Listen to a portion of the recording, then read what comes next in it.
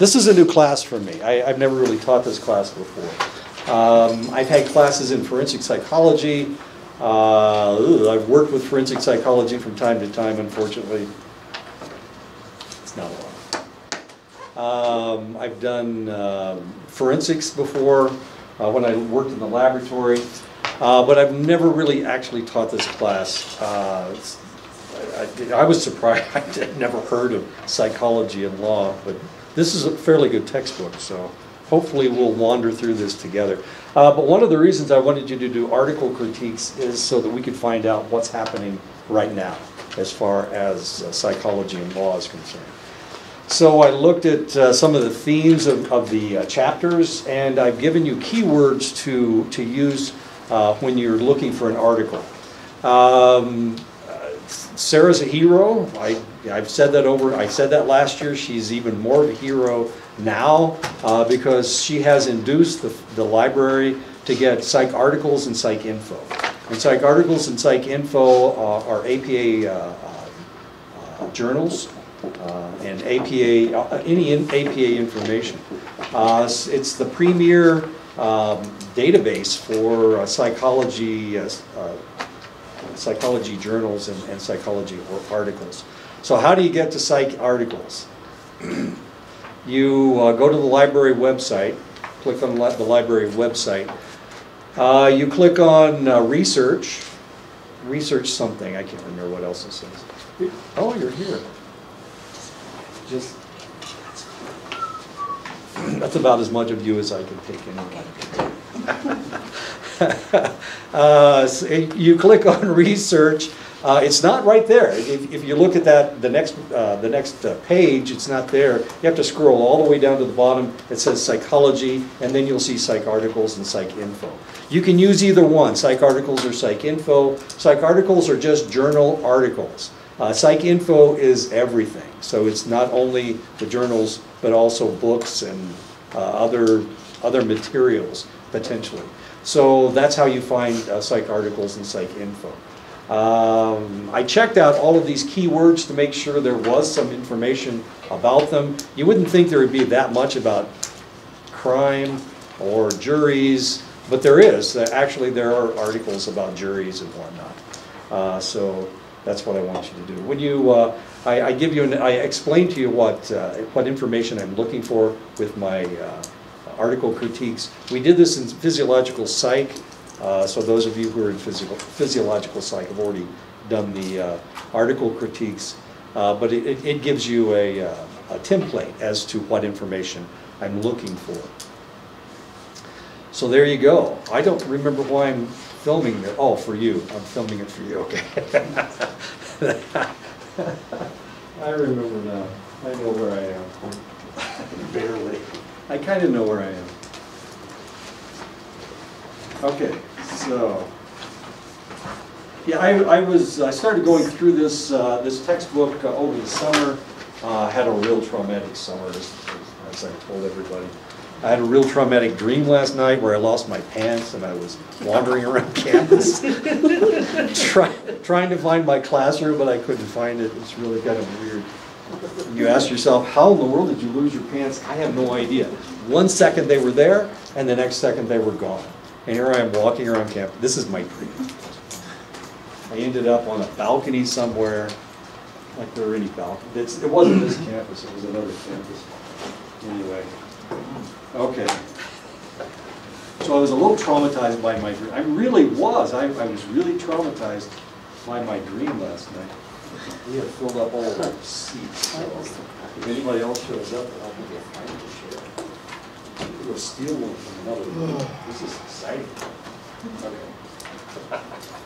Okay, so there will be a 5-page paper on anything in the textbook, any topic that you care to deal with.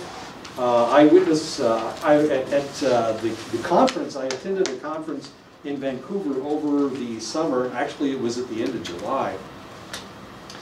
And one of the keynote speakers was a lady by the name of Loftus. She's out of the Banana Slugs, which are the University of California, Santa Clara. I think they're the Banana Slugs. Anyway, she is one of the premier researchers dealing with eyewitness accounts. And one of the things that we know, she is a member of a team called Project anyway, they get people out of prison who shouldn't be in prison. People that were convicted on inaccurate evidence. I can't remember, Project something or other. Anyway, her name's Loftus. Fascinating. It was a fascinating talk. She gave us all kinds of interesting statistics about how frequently eyewitnesses are inaccurate, how they don't see what they think that they see. One of the things that happens to us, if something traumatic happened in the room right now, we would all be ducking down and we would all see different things. Potentially we would all see different things. It would all have to do with your perspective. Everybody has a different perspective.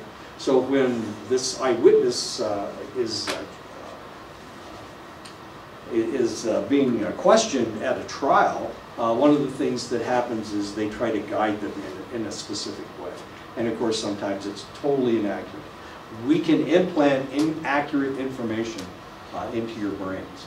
We can, lawyers can do that, psychologists can do that. People that talk to you can potentially convince you that you've seen something that you haven't seen yet.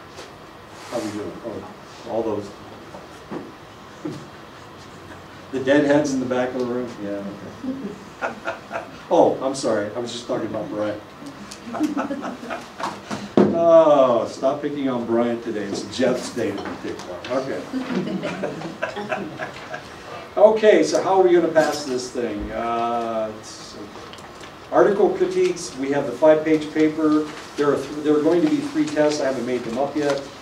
And that's it. That's it. So just the test, the paper, and the article critiques on each chapter. So potentially we have a select amount of information from the textbook. With your article critiques, we'll be getting new information about that chapter. Does that make sense? Mm-hmm. Okay. So not only will we have the pat information that we get out of the textbook, and this is what, like the 8th edition or 7th edition. So potentially some of this information in the textbook is dated to some extent, but of course we're going to be updating the information that we have with your article critiques. Should be fascinating for us if you're interested in this kind of stuff. I don't know why. I don't know why Sarah put this on the schedule. I'm a little surprised. I would have. See, we're 1 chair short, and it's your fault. So we have to go find a chair. I'll be right back. I'm going to go steal a chair from somebody. I'll go steal a chair. Shh. I'll be right back.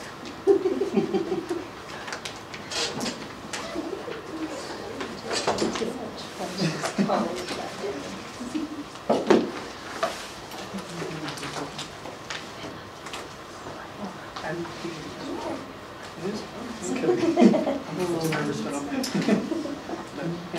excited.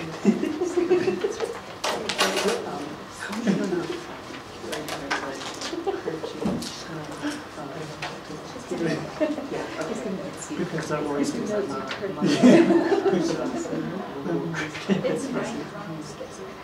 Okay. All right, cool. Thanks.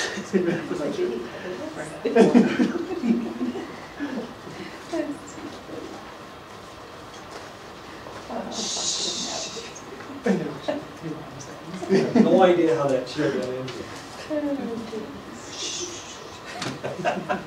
Great. Psychology and law, and I'm stealing things. Okay, this is perfect. Isn't it just borrowing? Borrow. I just borrowed something. I'll be a perm loan for this semester. Permanent loan, good idea. Okay. You may not remember this incident, but it was like a midnight showing of The Dark Knight Rises, and it was in Aurora, Colorado.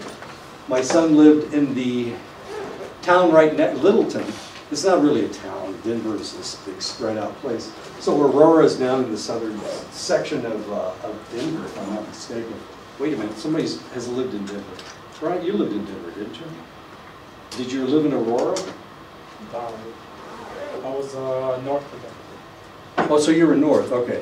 And my son was right on the southern edge of what is Denver, I guess. So he was in Littleton, right there. I guess Aurora's right next door.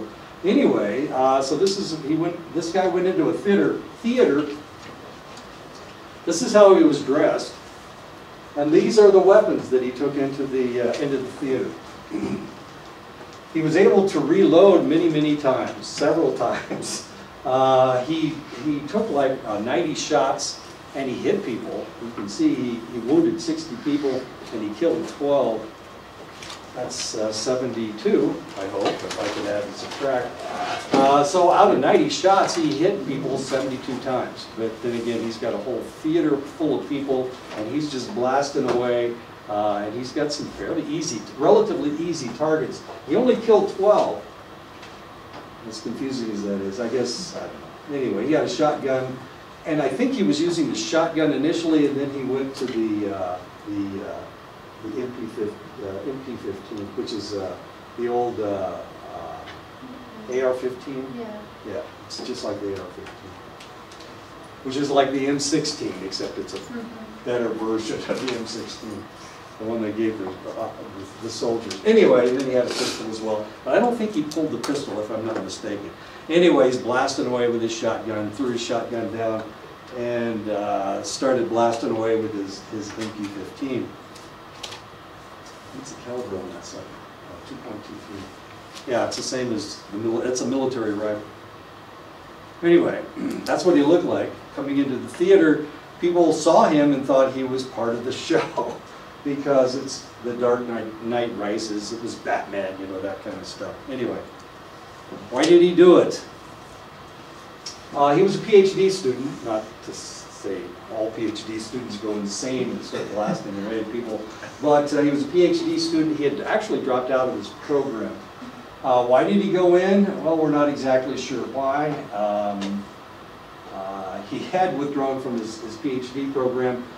He had harbored psychopathic traits that went undetected by people who knew him, so he was psychopathic to some extent. But the reality is, we see odd people all the time in this room. No, I'm just kidding. We see odd people all the time that you think, maybe this guy's just a little off. Will he go into a theater and start blasting away with an MP15? Well, most people that we think are strange don't, right? I hope. Okay. You know. Who's the most dangerous person in this room? You? No. Who's the most dangerous person in this room? It's probably not a person, but... Not a person, the camera's the most... The most dangerous person in this room is me. I'm the most dangerous person in this room. Why? Well, if we look at all the mass murderers, if we look at all the serial killers, what race are they? They're not native? White. Okay. Okay. Yeah, they're white people. So the most dangerous person in this room is me. Of course, I don't have a weapon, so I'm not dangerous at all. But Isn't it also because you're a person of authority as well? people of authority. Because you're our teacher, so you're kind of an authority figure over us. I don't know. Do I scare you? No, I'm just saying. Authority figures are more dangerous than no. I would say it's the other way around. Okay. I would say it's the subordinates, because they're the ones that probably get pissed off and are more likely to start blasting away. So, yeah. Except you're the wrong race. Sorry about that.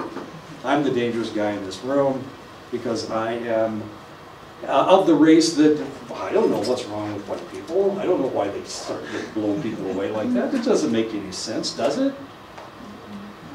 Is it our Viking heritage? We go berserk and I don't know.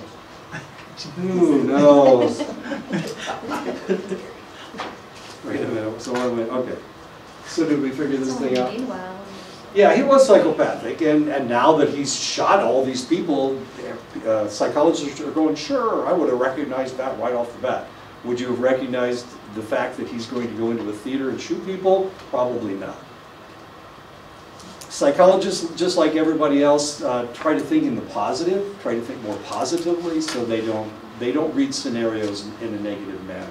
Would somebody have stopped him?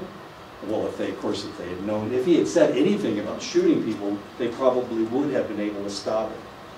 But just by looking at his psychopathic tendencies, no, we would think more positively about Mr. Holmes, who has been convicted now, I think. I think they gave him life. Isn't that what happened? I don't know. I'm not exactly sure. Law in Arizona allowed police to stop anyone who they suspected of being an illegal immigrant. This is a law in Arizona. Some of you may have been stopped.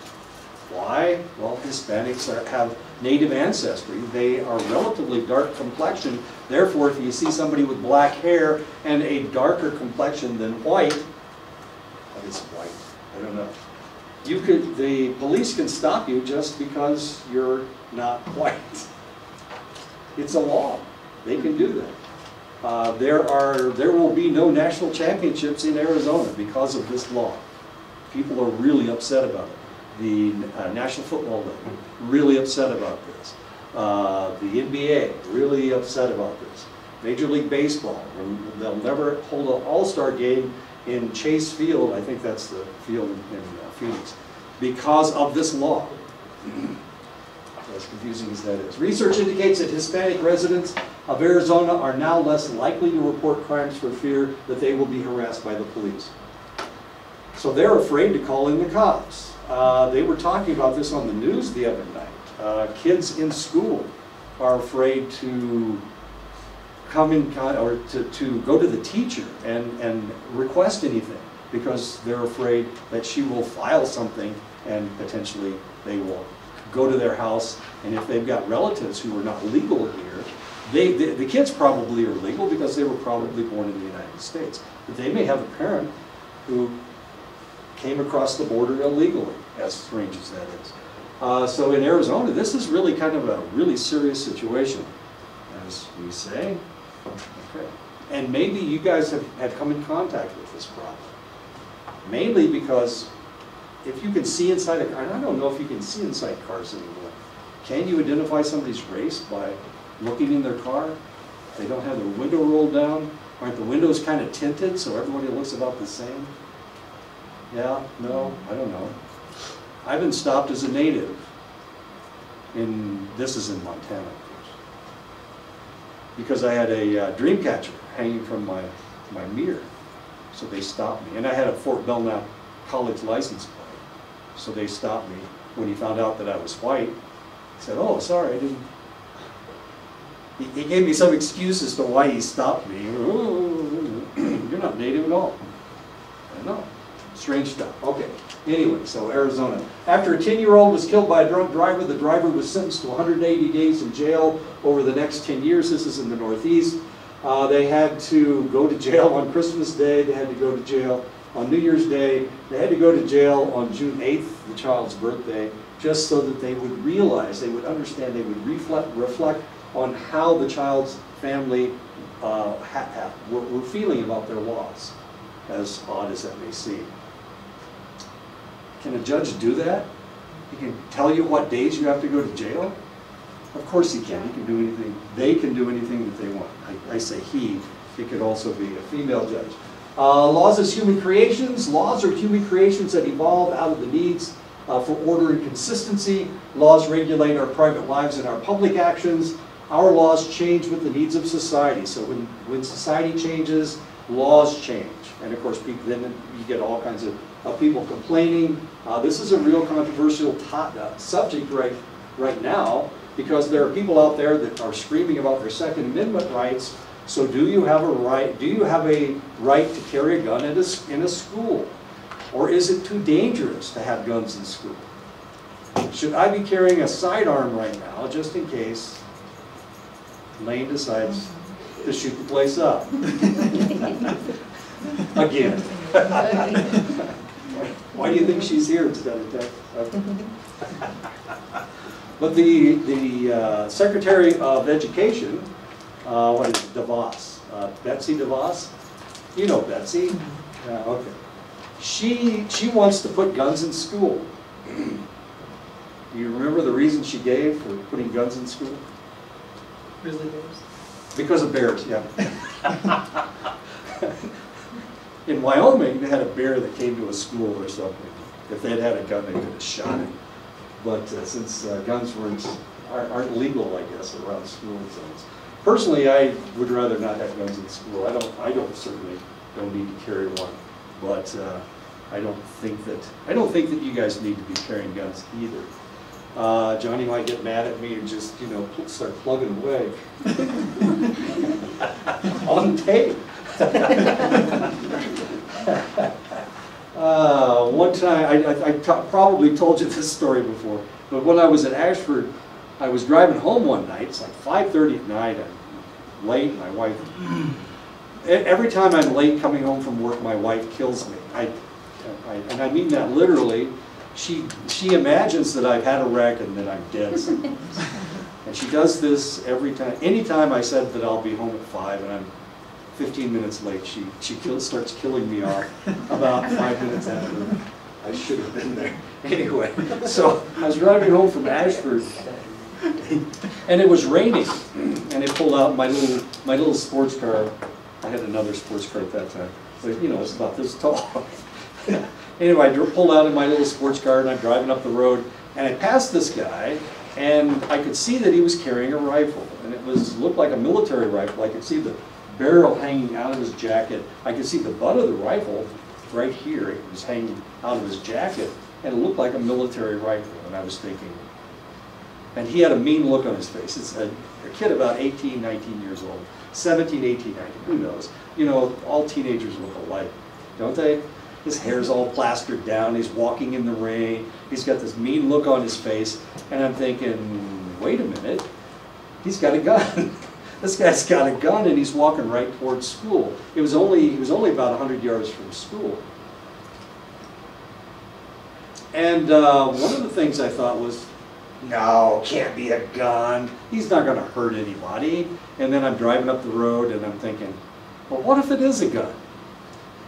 What if it is a rifle? It sure looked like a rifle. That sure looked like a barrel. That sure looked like the butt of a rifle. And then I was thinking, well, if it is a rifle, maybe he's got a girlfriend or something at the college and he's going to try to find her and kill her. There was a dorm right there on the road. So potentially he could have shot all the windows out. Potentially he could do that. Or he could have gone on campus. I mean, there was a security guard there, but he could have walked onto campus without going anywhere close to the security guard. And so I drove up the road and I'm thinking, well, if he does shoot up the school, whose fault is it? Well, it's his, of course, but if I saw him and I identified what he was carrying, and it actually was what I thought it might have been, then it's my fault too, right?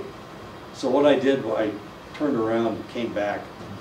I came back, and I'm thinking the whole time, well, how am I going to take him down?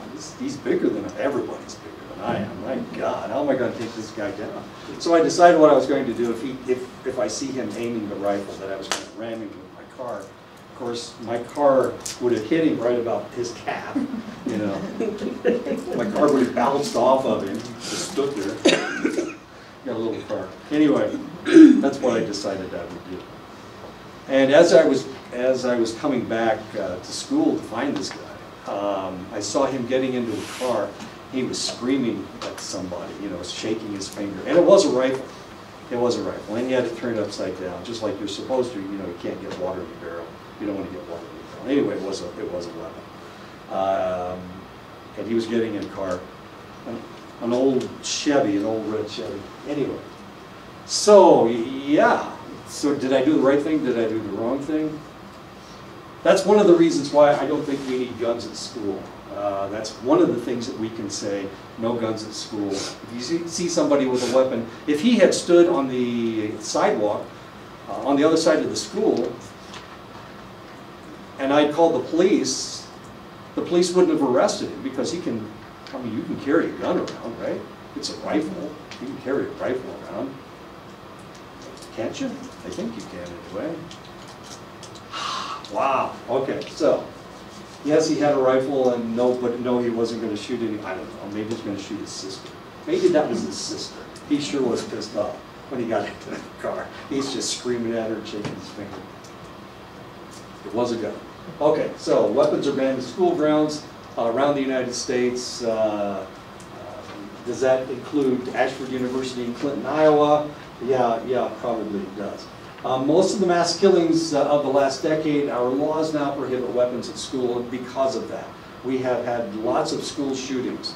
We had a school shooting in northern Illinois. Of course, we had the one at Virginia Tech, the mass killing at Virginia Tech. We've had the shooting at Newtown where the guy went in and shot all those first graders. Well, who wants to shoot first graders? Well, obviously he did. We had a shooting up on the Red Lake Reservation in Minnesota. It's in Minnesota, yeah, Red Lake. Lots of shootings. Lots of kids have been killed in school, as confusing as that is.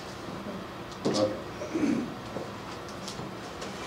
Laws help resolve conflict and protect the public. Laws resolve the conflicts between one person's impulses and other people's rights. So if you have an impulse, and you guys are leaving, all right. Oh, this is perfect. Now we have 2 empty chairs. Do you guys got everything straightened out with Sarah and everything? Okay, good. All right. Anyway, okay. So people do have impulses, and some of their impulses are negative impulses. They want to hurt somebody. They want to punch somebody. I've wanted to punch people before. I've wanted to punch my spouse before. Not this spouse, but my first spouse. I wanted to punch. I didn't, but I wanted to. Well, you know the story about when she stabbed me that one night. No, she stabbed me. She'd already stabbed me earlier in the day, and here she stabs me in the chest. I'm asleep, and she stabs me in the chest. Johnny thinks it's funny. She stabbed me right over my heart. I know exactly where my heart is, okay? She stabbed me right over my heart. I wanted to hit her. That was my first impulse, was to protect myself by making her stop stabbing. But I didn't. But I did take the knife away from her. Here's a stupid thing that I did. I put it under my pillow. Like that's going like that's going to protect me. It was a steak knife. Do you know how many knives we had in that house? Here, I took the one knife that she stabbed me with, put it under my pillow, as if that's the only knife she could possibly use. We had butcher knives and cleavers and all kinds of knives in the kitchen, and I'm thinking, well, I've done something. Yeah, all right. Okay. But my impulse was to hurt her or to make her stop, and it was to stop her. And I did grab her by the throat and I pinned her up against the wall. She just stabbed me in the chest. I'm bleeding like a stuck pig. The knife has fallen out of my chest. And I pinned her up against the wall. That was my impulse. I needed to stop her in some way.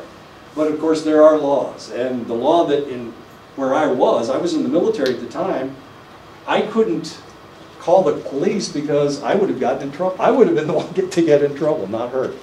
Because we were on a military reservation. I was a military man. So I would have gotten in trouble. Okay. Yes, sir. You have a question? Probably thought you were a zombie.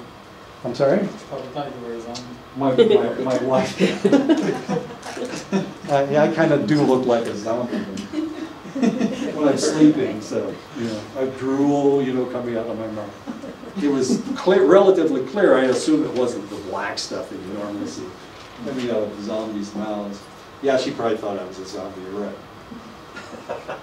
Public safety is always a consideration in a civilized society.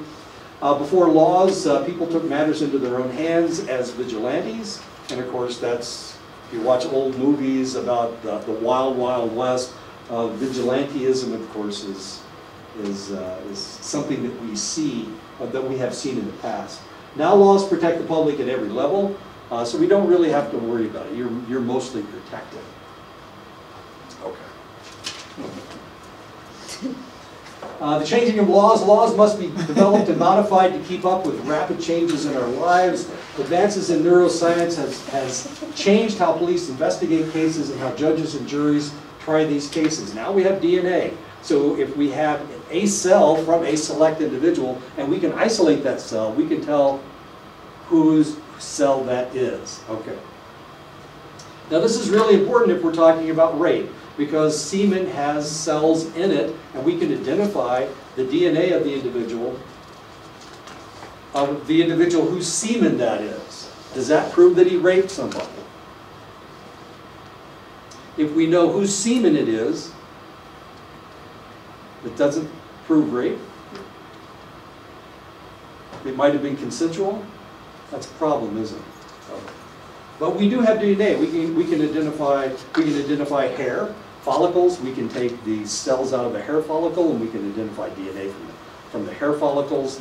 If we have skin cells, if we have saliva, there are cells in saliva. If we have a urine specimen, I don't know why we would have a urine specimen, but there are cells in urine specimens as well. So if we have skin, if we have hair, if we have blood, if we have semen, certainly if we have semen, we can identify whose cells those are, whose body fluids or structures those are. We have brain imaging machines so that we can read people's brains. Or we can see what's in the brain anyway. We can't really read their thoughts, but we can see what's going on in their brain.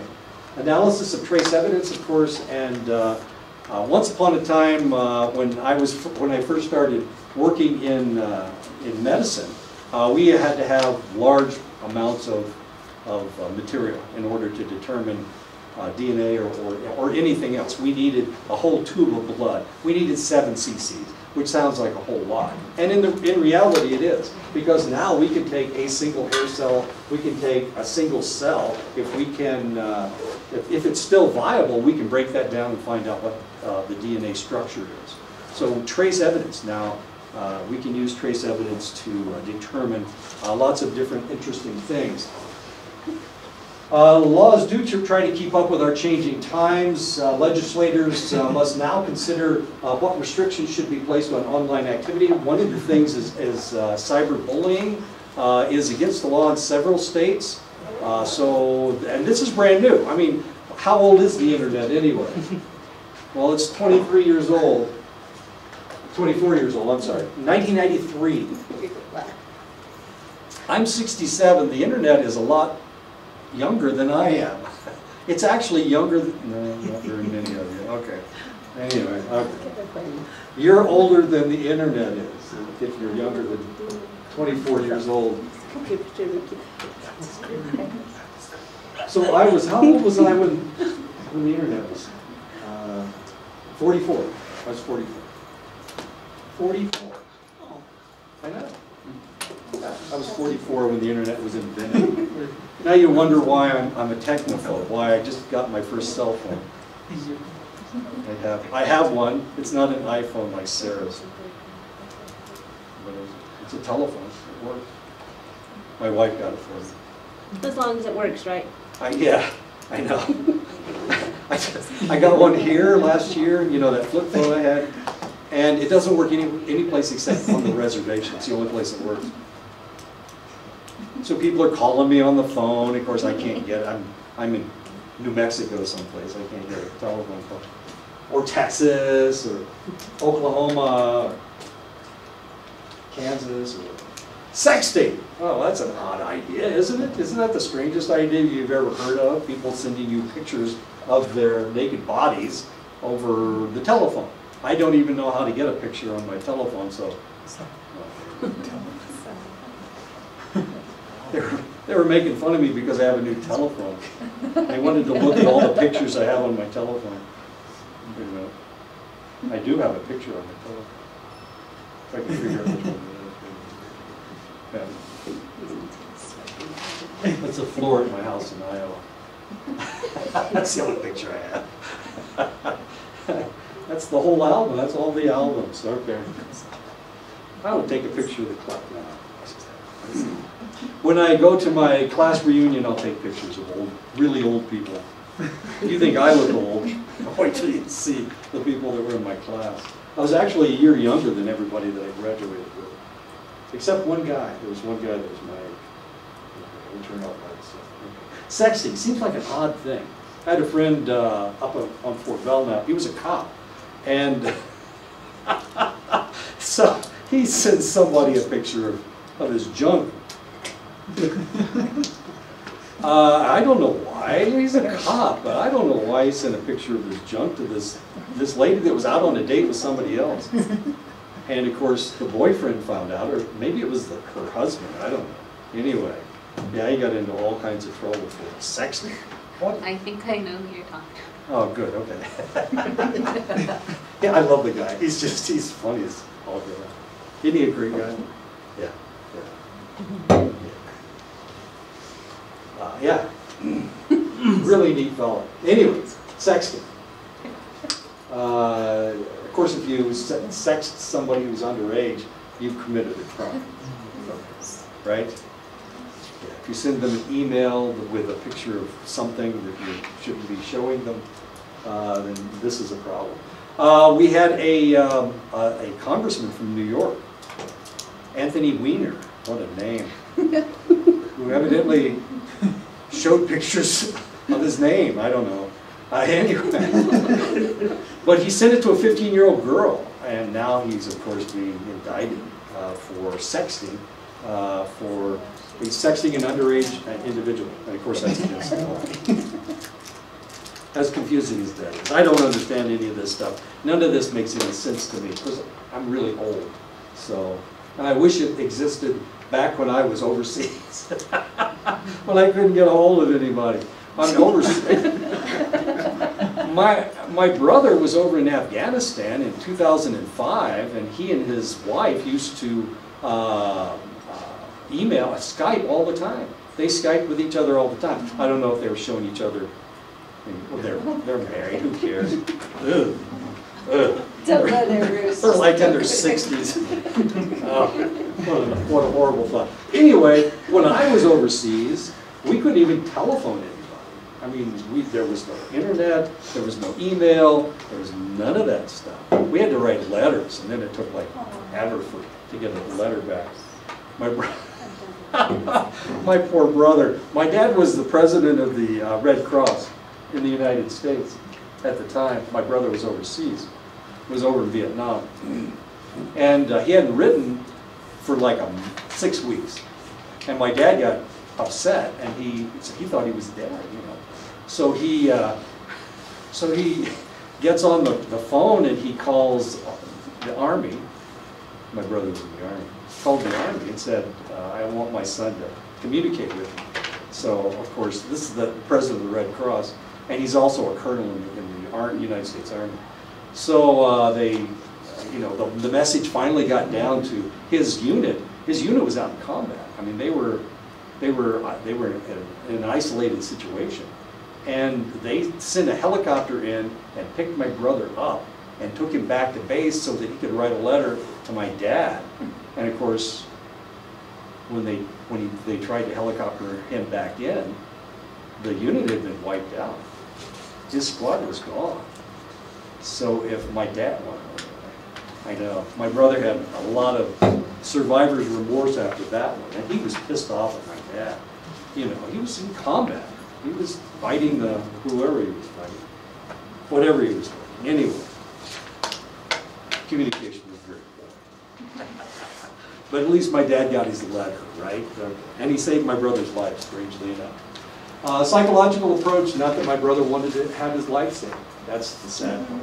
Psychological approach to law emphasizes as human determinants with focus on individuals as its unit of analysis. Individuals are seen as responsible for their own conduct and as contributing to its causation. So the idea is that we have free will. And so we do what we want to do. And if we break the law, of course, and this is the way psychology has to view this, that we have voluntarily broken the law. And that's the way it is read. And that's the way it has to be read. Psychology examines the thoughts and actions of people involved in the legal system. Forensics is one thing. When we talk about forensic psychology, it's one thing. But of course, we have to understand how criminals feel in the criminal justice system, how the police feel, how judges feel, and how juries feel. We have to read all of this stuff. We have to understand who they are. And this is one of the reasons, was last night Tuesday night? Bull was on last night. I don't know if any of you watched Bull on television. It's not a very good television show. But he is an individual that reads juries. And he tries to predict what they're going to do. So he tries to select a jury that will be favorable to his client. And of course, we can do that as psychologists. We potentially could do that. So reading a jury is very, very important, or can be very important, which doesn't seem fair at all.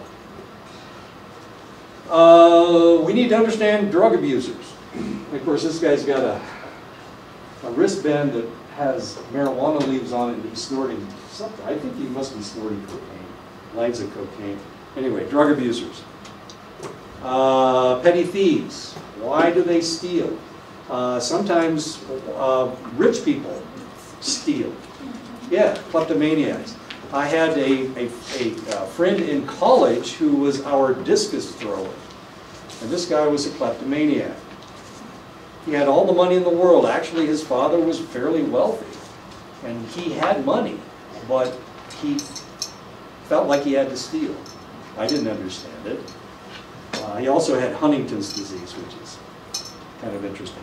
I had a friend, and when I was in the service, he was our shortstop when I played softball. He was our shortstop. One time we were headed to, this is in Germany, we were headed to Amsterdam to play Schusterberg.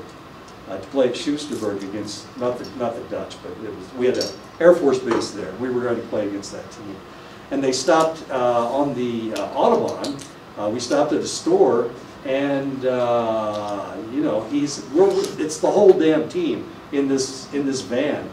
And so what does he do? He steals a pair of sunglasses. He was a kleptomaniac. So we're headed out of the place. We'd all gone to the bathroom. We'd all bought whatever we thought we needed to buy. And here he comes running out of the store and jumps in the van and says, "Go, go, go, go, go!" He had stolen the sunglasses. He saw that the guy that owned the store had seen him. And the guy came out of the store. And of course, our coach, who was driving the van, started up real fast and took off. What is that all about? Why did he do that? Well, he could have gotten all of us in trouble. We were all colluding with him we were his driving the escape vehicle. Anyway, he could have gotten us all in trouble. Very odd individual. Whoops, I went the wrong direction. Sorry. Okay. Police officers. This is a really serious situation right now because we have police officers that seem to be upset about something. And so they seem to be killing unarmed individuals. And it seems to be happening just about every day. You hear about it almost every day. That a police officer has shot somebody who was unarmed. If they shoot an armed suspect, that's one thing. But here they're killing people that aren't armed, aren't dangerous, haven't done anything. And who are the people that are being shot? They look like criminals, don't they? What is the aspect that makes them look like criminals? People of color. People of color. It especially happens to African Americans. I don't know if it's happening to Hispanics or not. We're not getting any information that it's happening to Hispanics. It may be happening to natives. I'm not exactly sure. We don't see that, but we see an awful lot of African Americans that are being blown away for no reason whatsoever, who are unarmed. But you can imagine being a police officer. This is a really hard job. This is tough. You don't know if somebody is dangerous or not. You go to a domestic, you have a domestic disturbance call. My cousin, I had a cousin who was a cop in Indiana, in Indianapolis, and he got a domestic disturbance call. The lady was being beaten up by her boyfriend. So he knocked on the door, and she opened the door, and he came in and said, "Is everything okay? Is everything okay?" And the guy was behind the door and shot him in the back 3 times and killed him. You can look it up. It's kind of interesting. He's my cousin. And he was trying to save this lady's life. But what did happen, because the guy was shooting at him, the lady was able to escape out the back door. So he kind of saved her life in an interesting sort of way. He saved her life by being the target of this individual. His name's Rodney. Rodney. I didn't really know him very well, so it's not that big a deal. So, I'm sorry. 2012. He was killed in 2012. We need to understand the victims and what they're thinking and how they're feeling. And how we can help them. We don't want them to be suffering from PTSD. We want to help them as much as we possibly can, the victims. The jurors, of course. What are they thinking? What's going on? Expert witnesses. Guns for hire, as it were.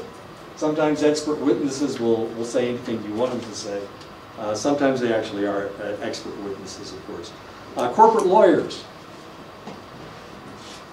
A lot of businesses cheat. They cheat on their taxes. They cheat the consumer. A famous case would be the automobile companies that have a dangerous vehicle that don't do anything about it. The latest one that I can remember is General Motors. They had the ignition on their cheaper cars, on their less expensive cars, not their Cadillacs, not their Oldsmobiles, not their Pontiacs, but on their Chevrolets and Saturns.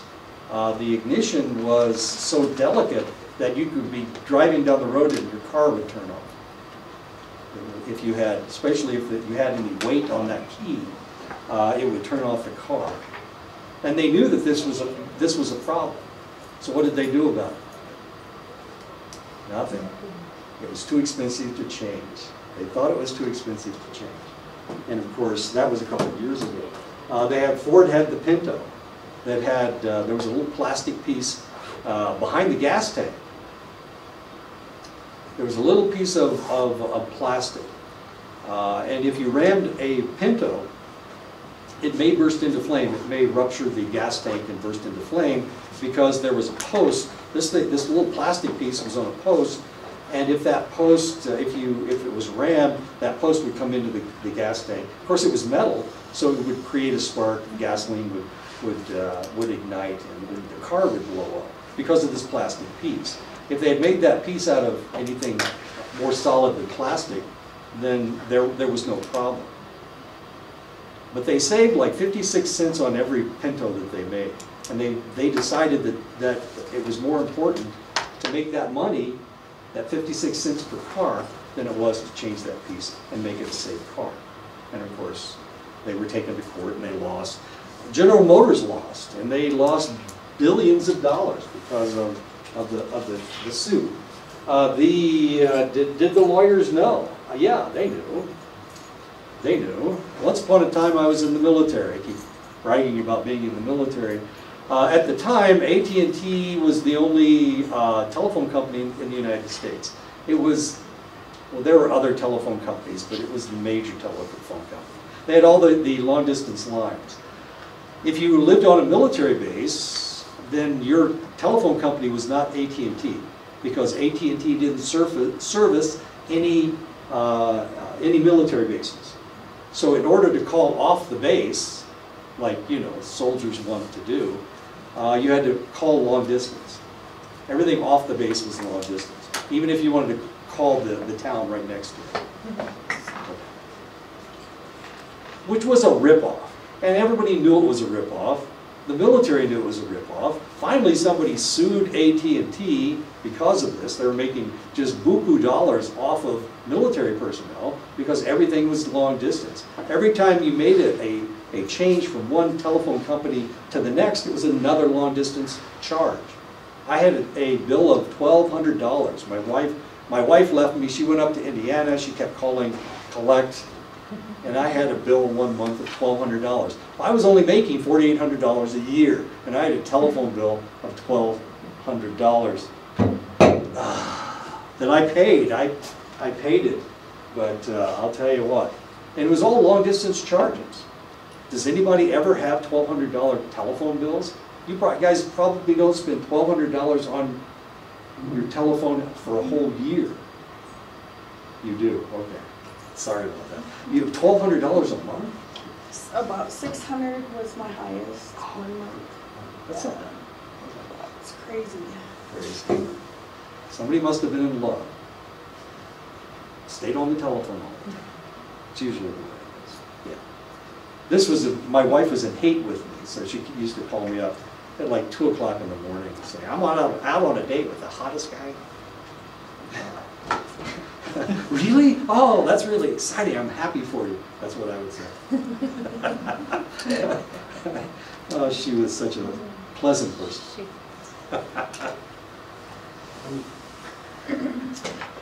She was a mare. Yeah, it's a female horse. Okay. So think of her as a female animal of one ilk or another. She was a mare. Okay. What a sweet, sweet lady. Judges. Oh, anyway, so I was talking about corporate lawyers. I'm sorry, I didn't finish my story. So AT&T got sued, and it took them 17 years to settle the case. By that time, of course, the individuals that had sued them were out of the military. All the individuals that had been screwed out of all that billions of dollars, long distance charges, were now, someplace else. They had gone to the corporate lawyers had drugged this thing out for 17 years before it was finally settled out of court. Settled out of court, and that's and the only reason it was settled out of court was because AT&T was broken up at that time. So otherwise, I mean, they had a monopoly on all the long distance lines. The first other long distance line or long distance company in the United States was Sprint. So I don't know if that's important. I just thought you might want to know since I've been around for that long. Judges, of course, we try to read judges. My family just had a court case where my daughter was fighting for the custody of her child, and she was fighting for the right to leave the state of Florida. Since she gave birth to the child in Florida, the child is a resident of Florida. The father of the child, who never was extant, who never lived with his child or with the mother of the child, had sued my wife to keep the child in Florida. In which case, and he had never paid child support.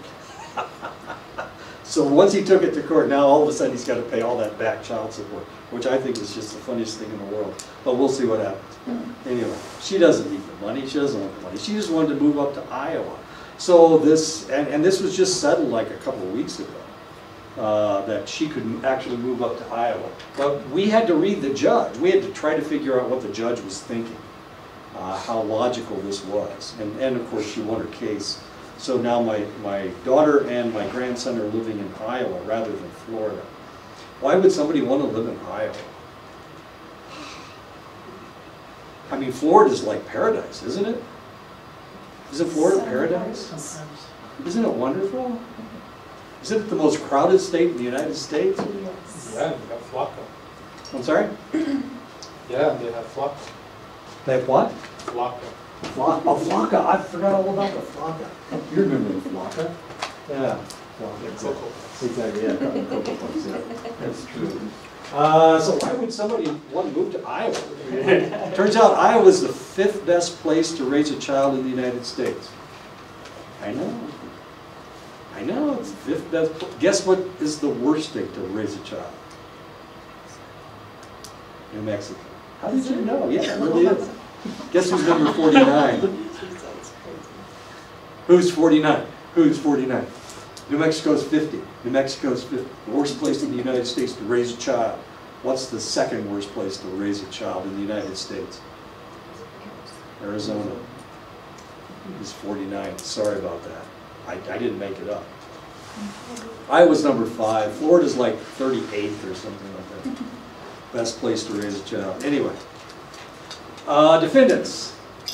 We need to understand, we try to read defendants as well. Who else are we reading? Prison guards, because sometimes they're abusive. And we've seen this over and over and over again.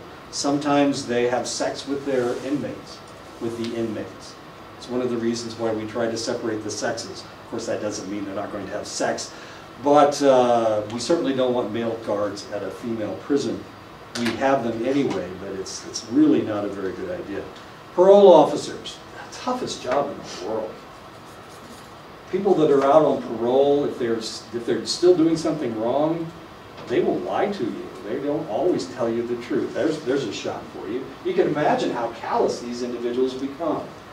Because everybody, a lot of people will lie to them, and they know that, and they have to read people. So this is a really, really tough job, being a parole officer. Psychology assumes that characteristics of participants in the legal system affect how the legal system operates, and it also recognizes that the law in turn can affect individuals' characteristics and behaviors. This was tough because we have never gone to court before. My family has never gone to court before. And my daughter's sitting there and she's telling the truth. And then her baby daddy, that's a good word. Isn't that a good word? Is that okay? Her baby daddy got on the stand and he just lied his ass off. I mean, he hardly said anything that was true. He was saying how his family is supporting, loves the child and spends a lot of time with the child. They don't spend any time with the child.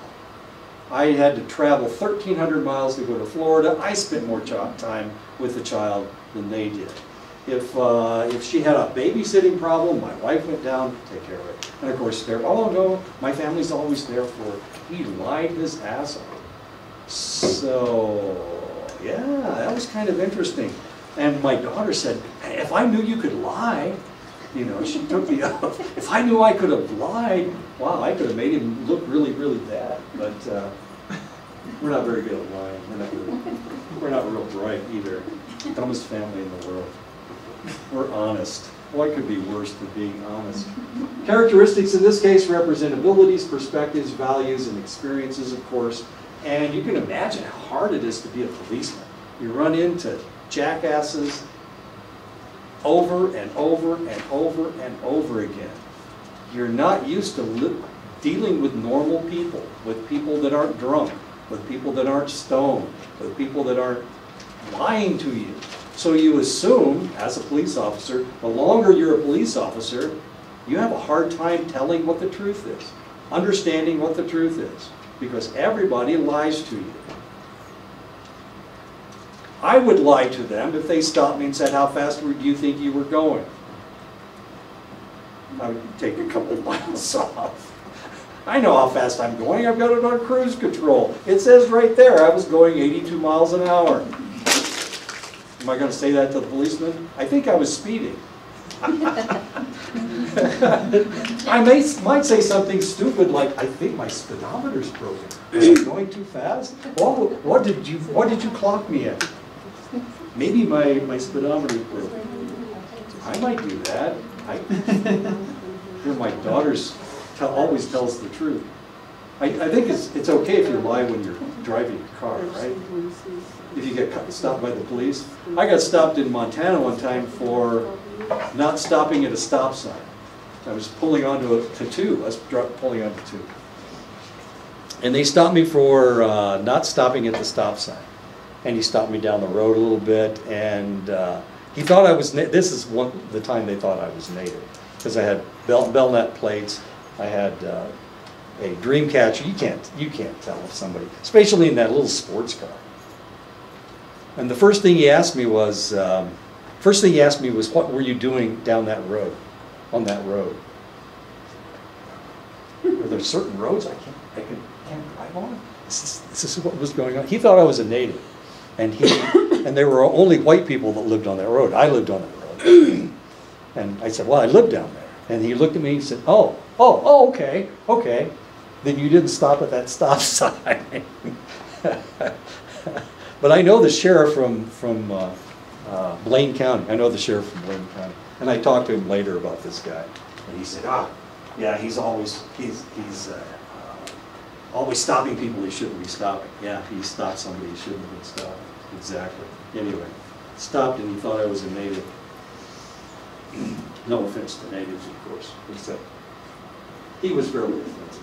Characteristics determine whether a defendant and their lawyer will accept a plea bargain or go to trial. And as we're going to find out, in most trials, there are most cases are settled as plea bargains. They don't go to trial. It's a lot easier, it's cheaper, so most legal cases are plea bargains. And this is one of the things that when my daughter went to talk to the lawyer about the custody case, this is one of the things that they were talking about. The baby daddy's lawyer always went to trial. He would always take these things to trial. You can mediate these things, but he always took it to trial. So we were worried that it was going to cost us, you know, piles and piles and piles of money. So we borrowed like $10,000 to make sure that my daughter had the support that she needed. We haven't spent any of it yet. Actually, it's cost us about $5,000, and we were able to. I got $5,000. Right here in my pocket. No, I got $3. Oh, that's a 10. Oh, I got $12. Ooh, $13. It's getting better. Okay, I got $13. We had the money. Yeah, and they pay me so well here that I've got an extra $5,000 just hanging around. Characteristics determine whether a Hispanic juror will be more sympathetic toward a Hispanic defendant than toward a non-Hispanic defendant. And of course, as I was saying in the last class, you never know.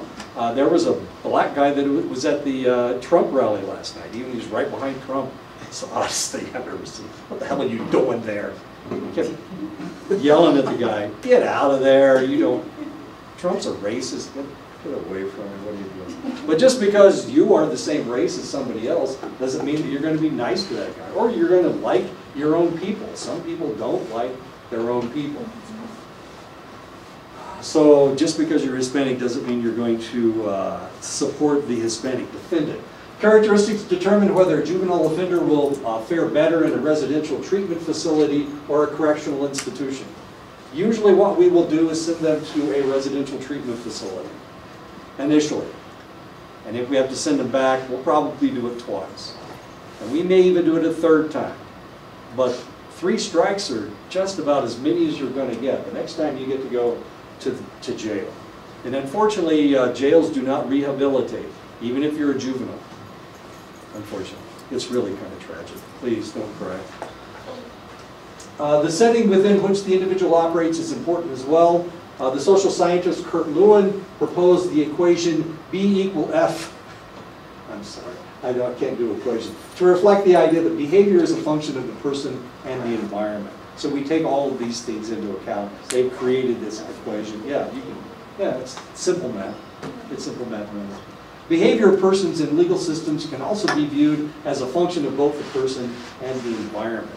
So the question is it the person or is it the environment? Which one is the bad guy? What is worse, the environment or the person? The environment. Is it the environment? Okay. All right, sometimes the environment is bad. So we can't send anybody to jail because, well, it's the environment's fault, right? So how do we take care of the situation? We have to protect society. So how do we protect society if the environment is bad? And we know that there are bad environments all over the place.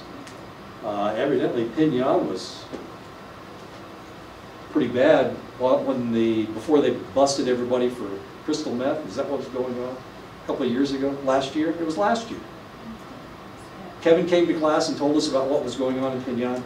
And it wasn't very long after that that they had that huge raid that they took all the bad guys out of Pinyon.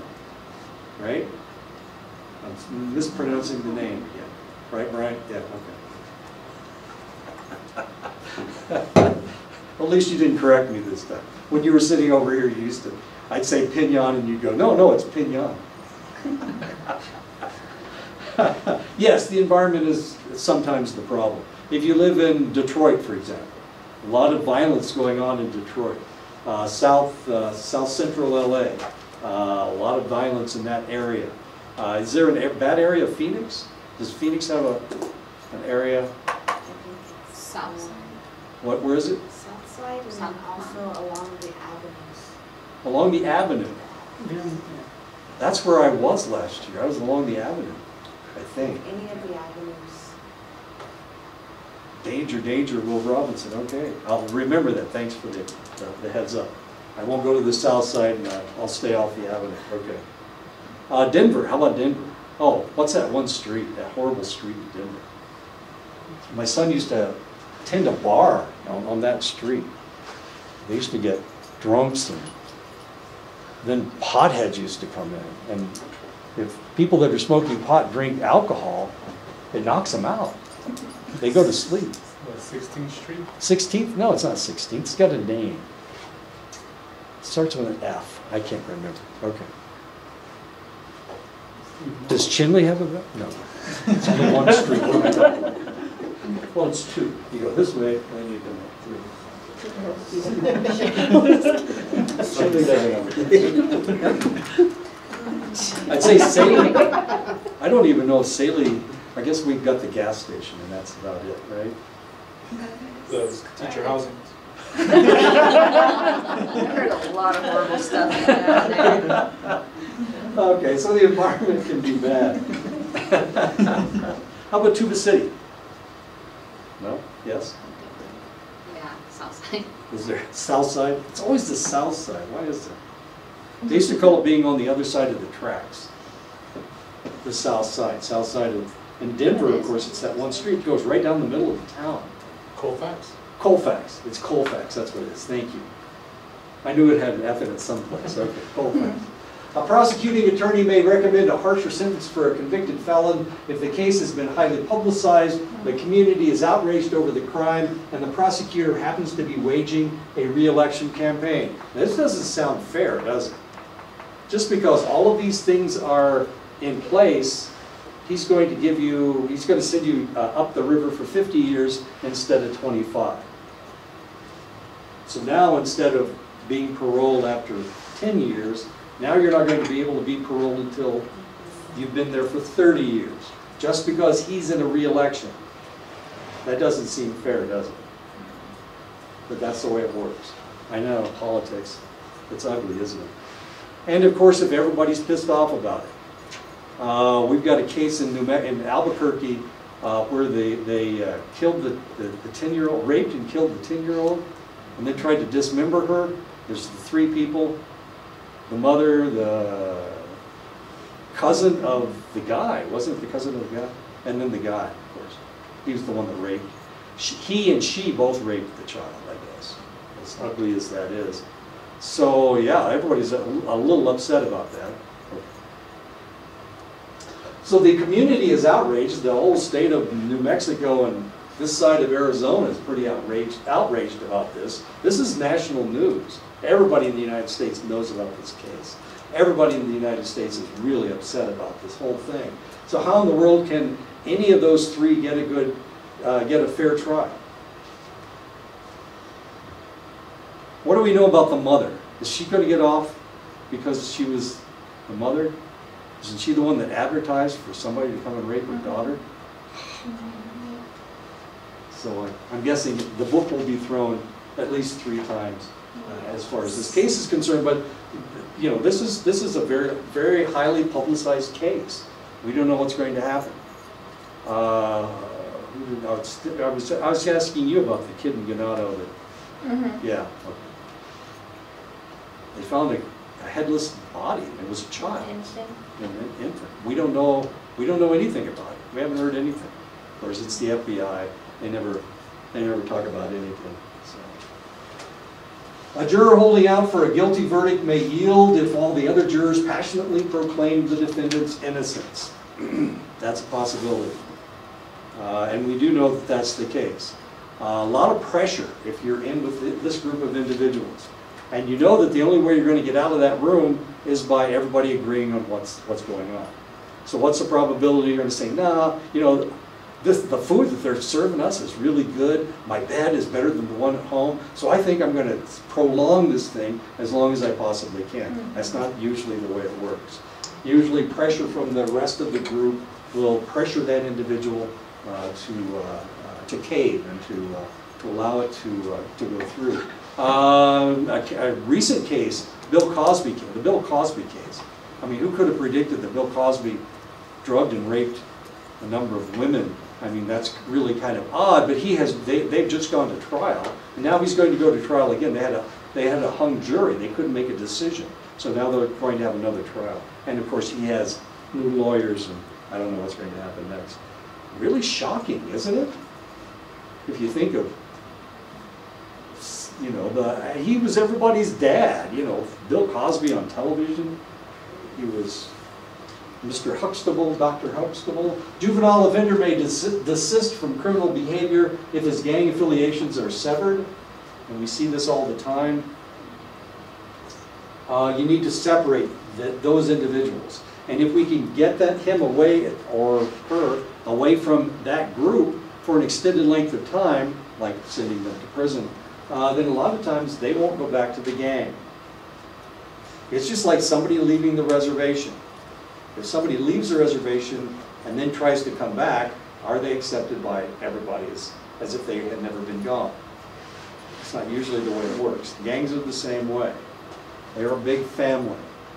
And if somebody has left, they can't go back. It's kind of the reason that I don't go home and party down with my brothers and sisters. I've been everywhere, and I've done lots and lots of stuff, and I know a lot of things that my brothers and sisters have never even imagined. So I can't go home. I can have a conversation for an hour or 2 hours, but after that, we just don't have anything in common. My brother wants to talk about Delaware County, Muncie, Indiana, and I haven't been there since I was 17 years old. I can't go home. I can go home for a day maybe. I'm going to go back to my reunion. I don't know anything about Daleville. That's where I graduated from high school. It's going to be interesting. It's going to be fascinating. I'll tell you all the stories after I come back. I promise I'll tell you all my stories. One of the interesting things is I graduated, I told some of you, I graduated in class of 72 and 11 people have died. And so the first thing they're going to do is they're going to light candles for all the dead people. Sorry. I don't care about any of these people. They're going to light candles and they're going to tell the story of how they died or why they died. I know. Well, kind of gross, isn't it? It's like Bryant and his zombies back there. Died of emphysema. Suffered for 3 years. Oh boy, this is a good one. Had a heart attack. 2 of the people committed suicide, so that ought to be interesting. You know. One of them went out to he went out to the redwoods. You know the redwood that you could park, you could drive through. He parked in there and he killed himself. I know. And after that, they closed it after he committed suicide. I know. My friend is the one that closed that road going through the redwood. What a jackass. Okay. I'm sorry? That tree fell. Oh, it fell? Oh, it's fallen now. Okay. That's tragic. Anyway. And I miss it. I have to miss the first day when they talk about all the dead people. Rats. We are all active participants in the legal system. We all face daily choices to follow or break the law. Speeding is a good example. How many people don't speed? How many people never drive over the speed limit? What the hell is the speed limit? Johnny, okay, good for you. What is the speed limit on the reservation? 55. 55. So how fast can I go without being picked up by the Navajo Tribal Police? 75. 75? I said 85. 85? They drive just as fast. As long as you wave, I drive. just put a hand up. I mean, going here to Gallup, you know, I get passed by like everybody, and I'm going 62 miles an hour. That's 7 miles an hour. That's not too bad. I think it's 8 miles per hour if you go 8 miles. 63? I can go 63? Yeah, you can go Okay. 63. You can go one more. Okay, I'm lying. Sometimes when I'm coming back from Gallup, I'll drive 65. But I can go 85? Oh, we're I went 85 down to Chinle, and when I went, I got stopped at 85. That's the only time I got I mean, stopped. not 85, I was like, 75. "It's 85?" And I said my socks were too heavy, that's why I was going. Your socks are too heavy. See, up north, that would have worked. Not down here. Okay, so how fast can I go? Come on, you guys, give me the straight skinny on how fast I Like can. 70. 70? Okay, I got a 70. 5 miles over. Like 60. That's 60. That's 60. So you're saying 60. She's saying 70. I'm going to go with her. I agree. 75. Is there a difference between being a male and a female? Do they stop males more readily than they stop females? Survey. I don't know. Let's experiment. Research happens. I think they slow you down as a woman, but a lot of women get easily more than men. And I think they get, because you get in a woman, they just give them a warning. Just give you a warning, how that's not fair. Okay. Maybe you Speeding, just gotta okay. be told up. Just kidding. If you see somebody shoplifting, you're gonna rat them out to the owner? Go to Bosch's? See somebody eating a cupcake?